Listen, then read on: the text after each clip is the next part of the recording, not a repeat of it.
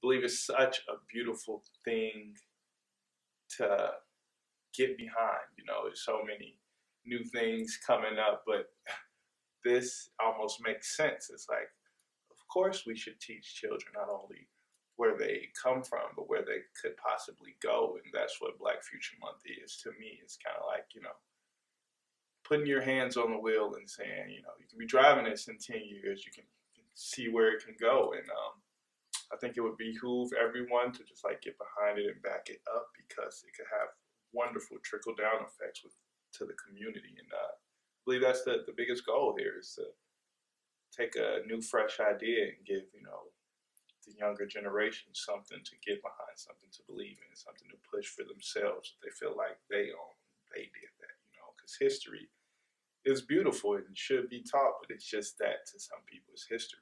They think, well, how does that affect me? What can I do right now? And I think it's a wonderful idea to kind of bless the now and focus on that